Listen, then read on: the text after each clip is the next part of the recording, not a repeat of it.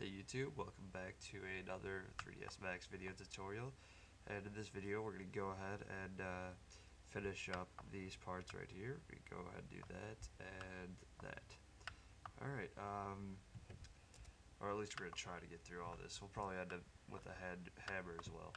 Alright, so the first thing we want to do is convert this to an editable poly.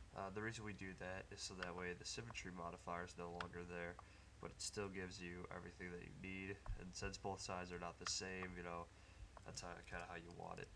Okay, next thing we gotta do is Alt X, and then we're gonna cut. We're gonna start the cuts. I'll show you where. First, we'll just start it here, and then we'll come down twice with it, and then we'll do the same thing right here. Okay. Now we're gonna zoom in a little bit, and we're gonna come up to the top, and going to cut through here as well. Alright, and there, okay. Let's go ahead and select these three, and we're going to bevel them, like that, and then just a little bit of an extrude, and then delete it out. Okay, so that should give you that look of there. Alright, and you can go ahead and move around some vertices here if you need to. Just to make it look a little bit better. Like I'm going to move this over a tiny bit. Oops, there. Selected a little too much. I just want to select this, and let's move this one in maybe a little bit. Okay, and let's go ahead and do the same thing here. Okay. All right. So there we go. We got that. Now what we're gonna do is we're gonna come back here. Alright, now we're gonna select edges. We're gonna loop the back edges here. We're just gonna chamfer this over, and this will just go ahead and give you a little bit better of a shape there. Alright, and now let's come to the left viewport here. That should bring you to the back. And oops, I forgot to do the other side too. So something that we actually do on the other side on. So boop. And then you just want small chamfer. It's not really all that big of a thing. Right there is probably good. Alright, now click 4 on your keyboard and just select all of these. And now we're going to inset this. Like that.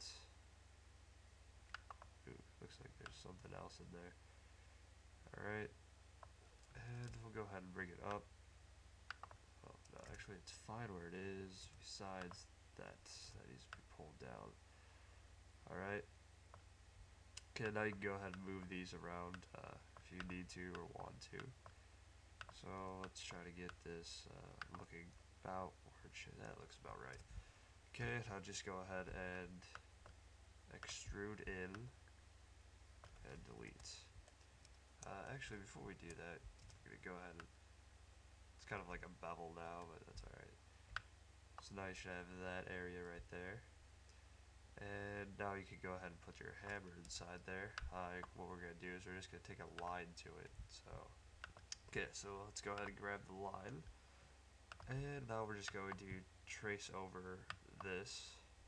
So we'll go here to here to here to here to here. There, and what we're going to do is we're going to go ahead and just kind of add some more extra things here. Okay, now some craziness inside there, as you might see when we pull it back. Got that. Alright, but we're going to edit that later. For now, it's fine how it is. We're going to just do the extrude here, so just go ahead and extrude. And this can be extruded. Yeah, that looks about right. Let's go ahead and pull it over to the center, roughly. Let's go to the left view. Okay. Let's go ahead and pull it over. Pull it down. Alright, we're going to add more extrusion. Just want it to be even with our hole here. And we're going to put this in the middle, and now we can just scale up.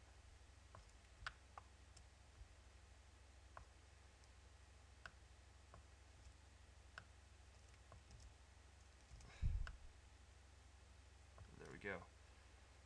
So now we've got that hole filled with that. And it looks about right. Let's go ahead now and we can start over here. Start with some more fun stuff. Okay, so right here it's brought up this image and you're gonna notice this right here. Okay, so this is basically what we gotta make now. This is part of the slide. So what we have to do is we have to make this, and then everything else can basically be modeled separately.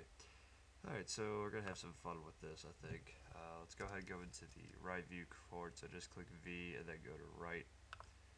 Alright, and now let's go ahead and select the slide. We're gonna select these.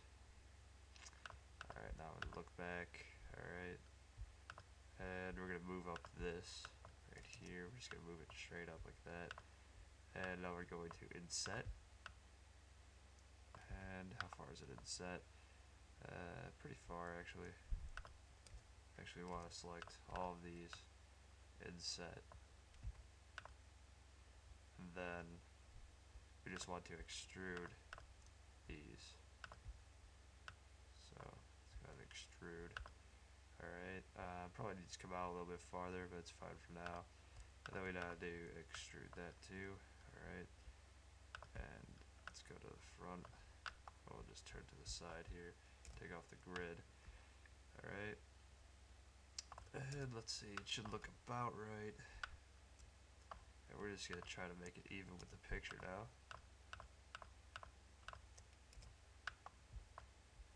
Front view, and we're going to pull it out.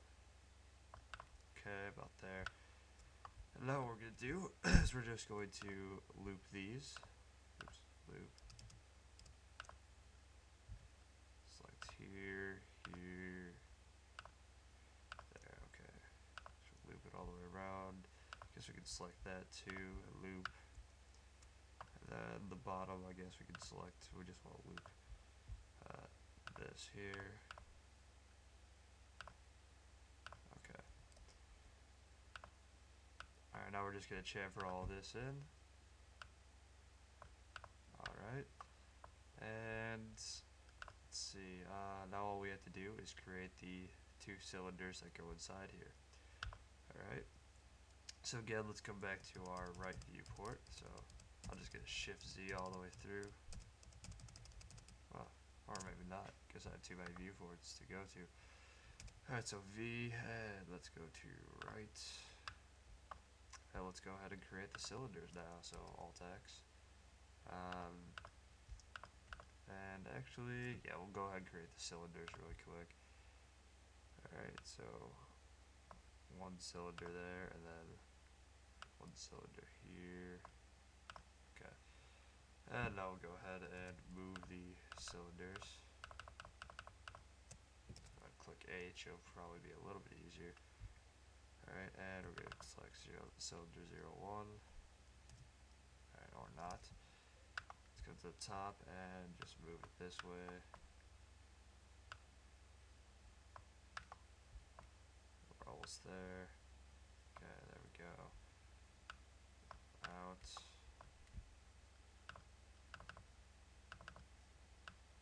Pull that all the way through. Pull that one out a little bit farther. Let's go ahead and go back into the right viewport. Okay, and let's just check out, make sure okay.